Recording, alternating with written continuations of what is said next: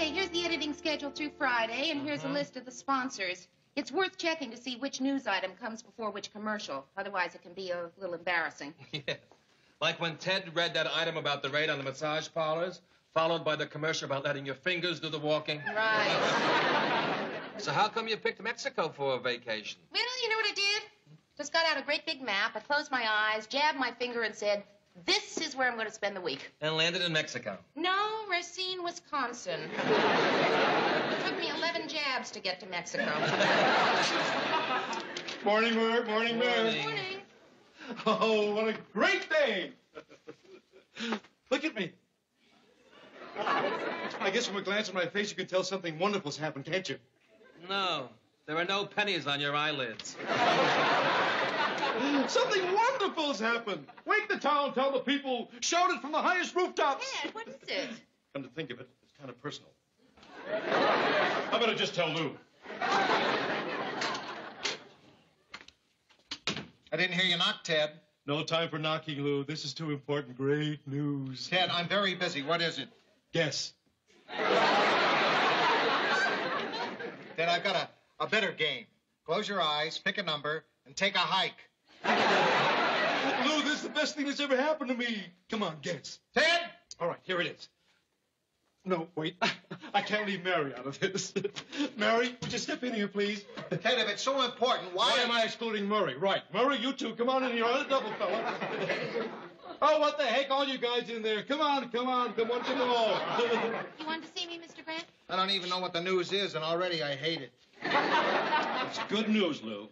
And good news is something you share with your friends, and you are my friends. And I want every one of you to be the first to know.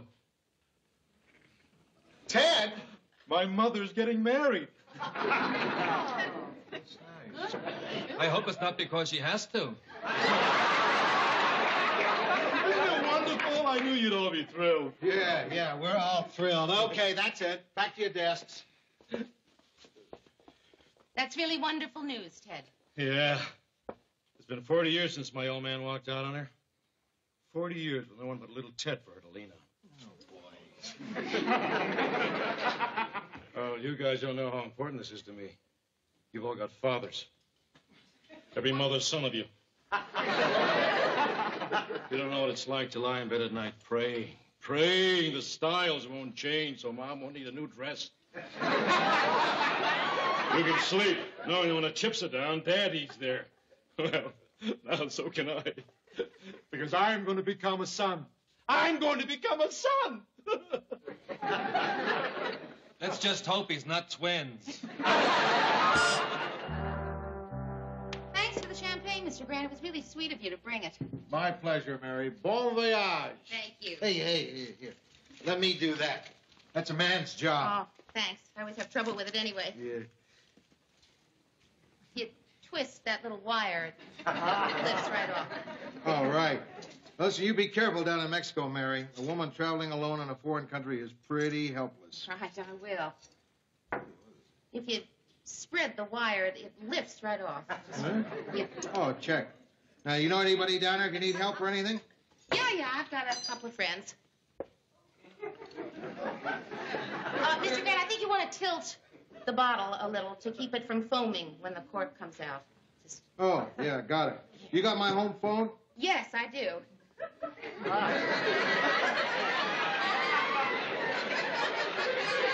You know, instead of easing it with your thumbs, you can grasp the cork and then twist it out. I've seen people do that. Oh, yeah. Nothing to it. I guess it just looks hard. Not if you know what you're doing. Yeah, I'll get it. Now, don't hesitate to call me if you need help. You hear me? Right. Ted. Oh, hi, Lou. Hi, Mary. Hi. Champagne, huh? Yeah. Actually, it's a little premature. My mom's not getting married. Ted, Mary's starting on her vacation. This is her bon voyage. Oh, she's going by boat, huh? What are you doing here? Well, it's Friday night, Lou. George just got a class. Usually have dinner at Mom's, but she's pretty busy these days, so I thought I'd stop by and see how Mary's doing. Well, gee, Ted, I'd ask you to have dinner with us, but I only made enough for two. Oh, hey, that's all right. Enjoy yourselves. Sure I can find a greasy diner open somewhere in this cold house? Well, look, at least stay and have a glass of champagne with us, huh? If you insist. Okay. Sit down. Well, here's to my new dad. Here's to... See, I don't know what to call him. Lou, what do your kids call you? When they were little, it was Daddy. In college, it was Father. Now it's Daddy again. I like Daddy. Father costs money. Daddy. Daddy. Nah, that's for girls. You got girls, though. I don't think a man would say Daddy. Pop. Pop, I'd say Pop. Hi, Pop. Morning, Pop. Pop, meet Mary. What's his name? I don't know. My mom just calls him her gentleman friend. When I was little, she used to always say they were my uncles.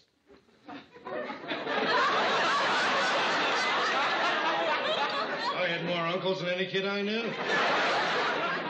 This is great. Oh, thank you. It's a new recipe of Sue Ann's. Oh, that's good. It is. That's another thing, Mary. When you're down in Mexico, be careful of the food down there. And don't drink the water. You know why? I'll give you a hint, Mary. You get it? You get it? You know something? None of those uncles ever played with me. None of them ever took me to a baseball game. They don't have Uncle and Son's Day. Hey, Ted, look, don't go have dinner by yourself. Have dinner with us. We'll give you some of ours. You don't mind, Mr. Grant, do you? No, I guess not. Gee, thanks, guys. You know, it wasn't easy for my mom. She had to be both mother and father to me. You know, that little lady actually put on boxing gloves to teach me to fight because she thought a boy should learn. Sounds like a wonderful woman. And a wonderful teacher. By the time I was 13, I could knock her silly.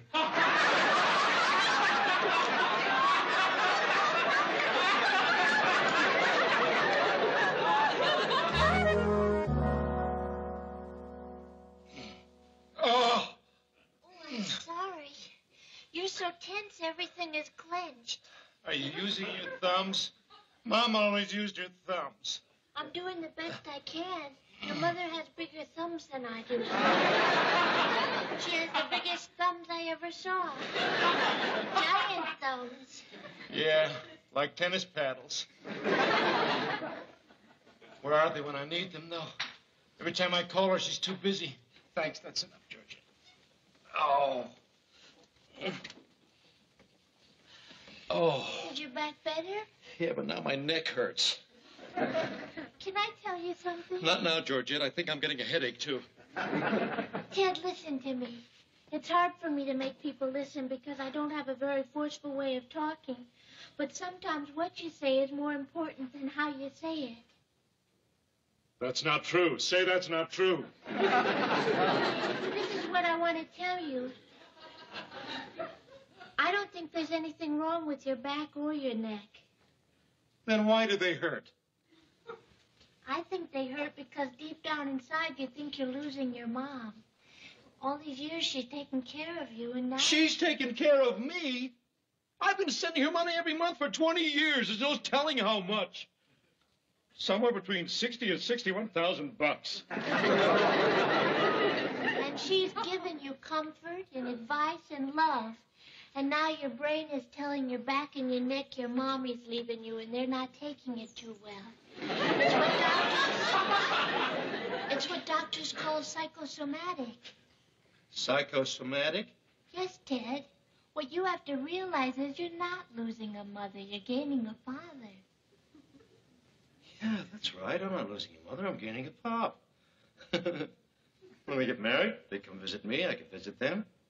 They take me to dinner. I can visit them. We'll be just like one big happy family. Of course you will.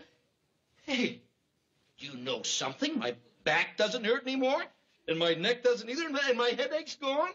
Yeah, as soon as I realized there was nothing to worry about, the pain went away. That's wonderful, Ted. Yeah, and you thought it was psychosomatic.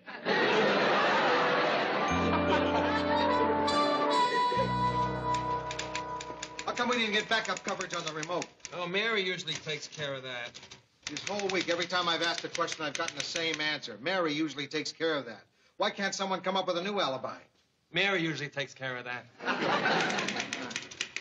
If I had realized how hard she works, I'd never have given her a vacation. Hi, guys. Sorry I'm late, Lou. I've been running all over town making plans for the wedding. Oh, when's the big day, Ted? I don't know. They haven't set a date yet. Walter just came into town this morning. Gosh, I can't wait to meet him. It's going to be a beautiful ceremony. I cry every time I think of it. Why? Are you paying for it? Well, actually, I am, and it isn't easy. I've got to take care of all the details myself. Right now, I'm trying to pick out an orchestra.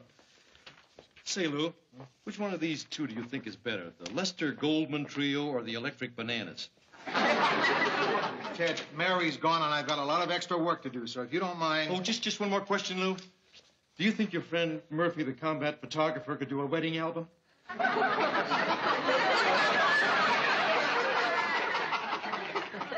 Sure. If the bride and groom don't mind wriggling to the altar on their bellies. Murphy, maybe. Oh, that's going to be a beautiful ceremony. I'm going to give away the bride. Give away? I figured you'd find a way to sell her. Mom wants it to be one of those modern ceremonies where the bride and groom each read something they've chosen themselves. Walter's going to read a poem by Tennyson, and Mom's going to read a short passage from The Joy of Sex. I almost forgot. I've got to ask Mom about the minister she wants. Boy, that reception's going to be something, too. When I propose a toast, it's going to be the most beautiful, touching, moving tribute that ever poured out of a son's heart. Write me something, Mur. Hello, Mom. Hi, did Walter arrive in time?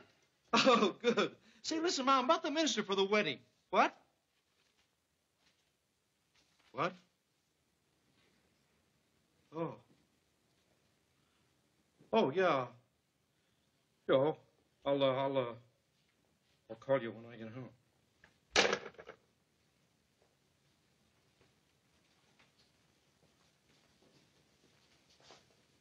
What's the matter, Ted?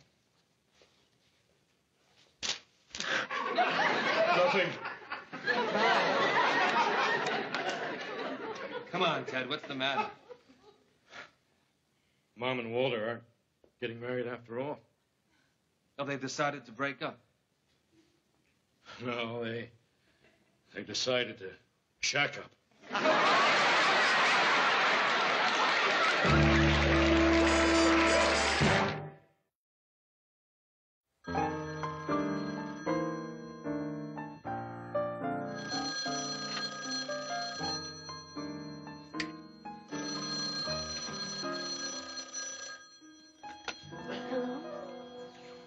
They hung up. What's the difference? Probably some lurid scandal magazine. It might have been your mother. Don't mention that name. You mustn't be like this, Ted, sitting in your apartment all weekend with the drapes closed. You missed a beautiful sunny day. Well, it may be sunny out there, but in here, it was night with early morning cloud cover. Turning to occasional rain, maybe in the afternoon. The fresh air would have done you good. Oh, yeah. Out in the streets where people would stare at me, pointing, whispering, snickering. There goes Ted Baxter, the one whose mother is... No one even knows your mother is... And anyway, your mother is really a very sweet person. I remember the first time you took me to meet her. She gave me a big hug and led me over to the couch and sat me down and took a good long look at me and said, "So you're Ted's broad."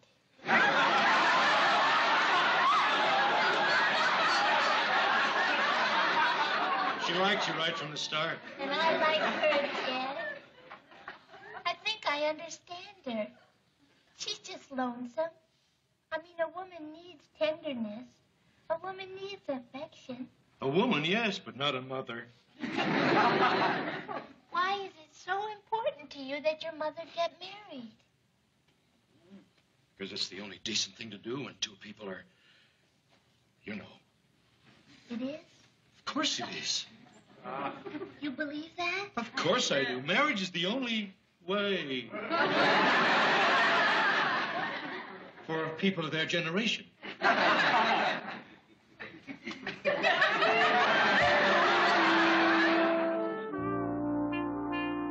Uh-huh. Okay, thanks a lot. Excuse me, Lou. I want to make a long-distance call. Long distance? That's all right, Lou. I'm going to pay for it. I've written down everything I'm going to say. Phone company recommends that, you know. Keep long-distance calls short. Write everything down ahead of time. Who you calling? My father. My real father. Somebody's got to tell him. Somebody's got to break the news that another man has stolen the affections of the woman he deserted 40 years ago. That could be a real blow. Poor little father out there somewhere, never expecting a voice from afar that'll change his life forever.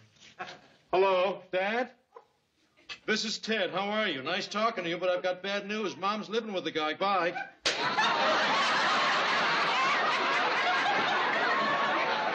There's no good way to break bad news. Hello, everybody. Hi. Not a word about the disgrace of the Twin Cities. She's seen your newscast, Ted. Hiya, Mayor. Welcome back. Aw, thanks, Murr. Welcome back. Thanks, Mr. Grant. Yeah, Mayor. Welcome back. Thanks, Ted. Mexico was absolutely beautiful. I mean, the sights and the sounds, the Welcome smells. back, Mayor. Thanks, Ted. Oh, and I saw a sunrise over the ruins at Yucatan that was breathtaking. Welcome back, Mayor. Thanks, Ted. You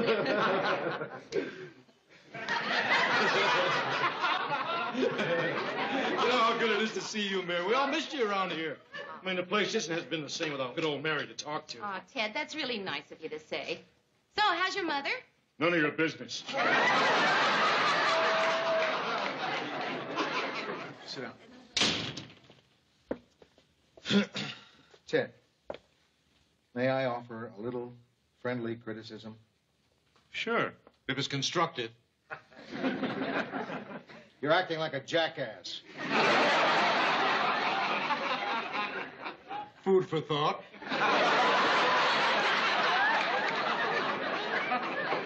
I'm tired of you carrying on about your mother. Lou, you don't know what it's like to spend every day in fear that someone you're responsible for is going to make you a laughing stock. Yes, I do, Ted. She's living in sin, Lou. My own mother's living in sin. Have you talked to the guy? Talk to him? Well, that's how I'd handle it. Meet him for a drink. Find out his intentions. I know his intentions. What I mean is, talk to him. Tell him where you stand and find out where he stands. Talk to him man to man. You know something, Lou? You may be right. That's what I'll do tonight.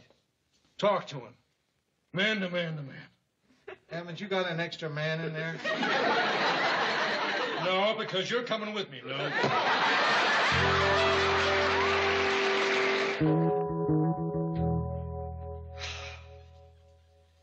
I sure appreciate this, big fella. I hope so. I feel like a fool. Well, I'm sorry you'd have to come to this. But he asked for it, messing with my mom. There it is, Lou, the bell. What'll I do? Come out of your corner, bobbing and weaving and answer. Right, you stay right there.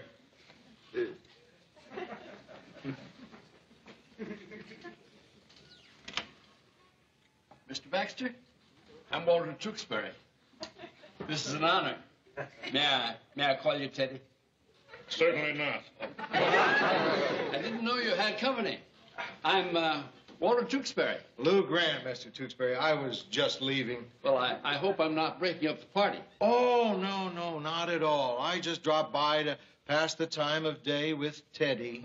I'll just be slipping along now. Think you can handle it, killer? Don't go, Lou. I have to, Ted. In about 15 seconds, I'm going to start to giggle.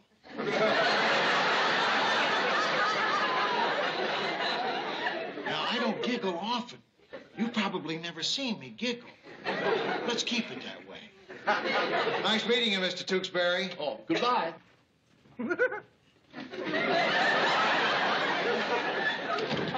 Nice man. Yeah, he's nice, but hard, like me, Tewksbury. He doesn't put up with any funny business. Sit down. Thank you. Ted, you seem to be upset, and I think I know what it is. Now, let me assure you, I'm not going to try to take the place of your natural father. My natural father. I met him once in 40 years. He borrowed $2,000 and split. Well, I can ease your mind on that score, too. I'm financially pretty well off. I want you to know that any time you're in need of anything, you can always come to me.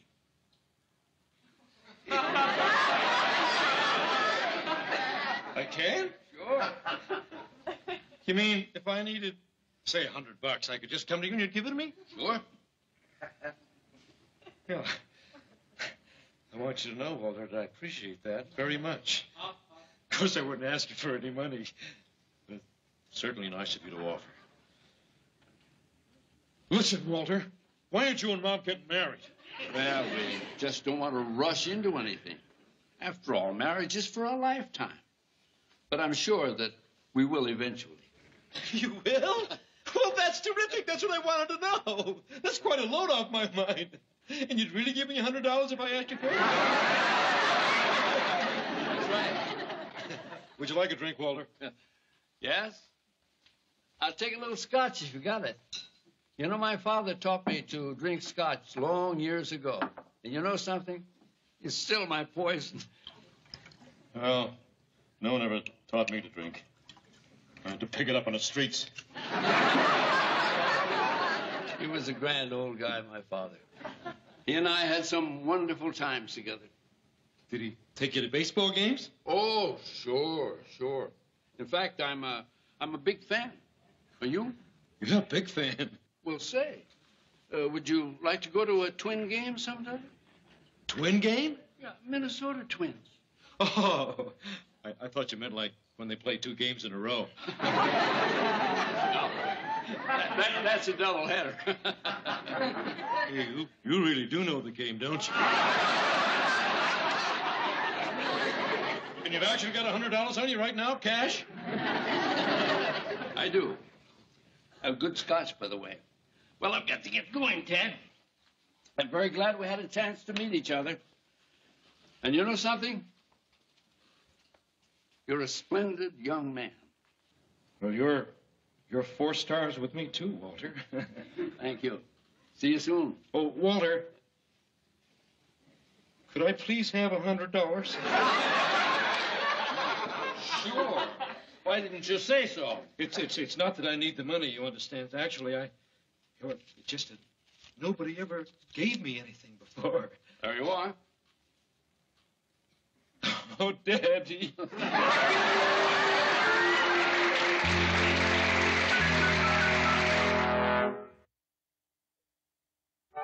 Gee, Walter's such a terrific guy. I can't wait for Father's Day. I'll have 2 fathers to send cards to. Of course, Walter's not really my father. Say, do you think they've got a Father's Day card for your mother's lover?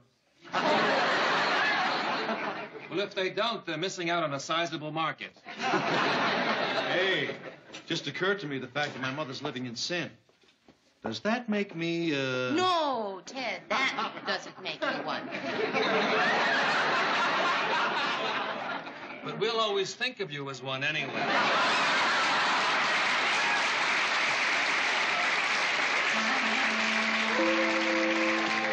Thanks, Murph.